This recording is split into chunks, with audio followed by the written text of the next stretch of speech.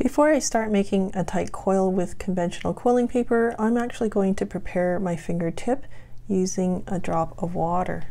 And I'm just going to moisten the end of my strip with that excess bit of water. And the water is going to help make the paper more pliable, have a bit more friction on my fingertips. With my needle, I'm just going to place the tip halfway down the width of the paper and gather it up.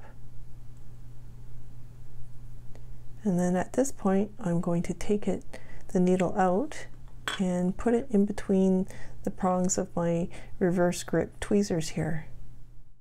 And I just find sometimes the tweezer is easier to use than my own fingers because, I don't know, I find that my fingers are a little fat sometimes. So this way, those prongs can do the hard work for me.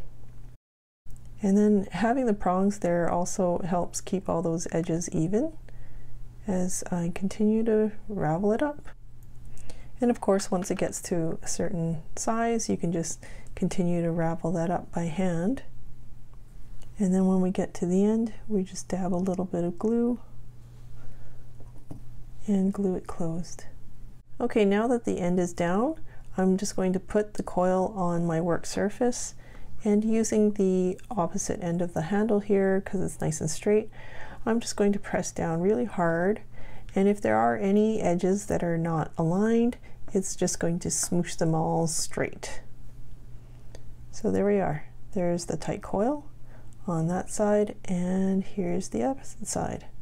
So you know, I just kind of, obviously this is probably the side that had the needle, and I'm just going to put that on my work surface and show the pretty side on top. If you'd like to make more basic quilling shapes, then watch this next video.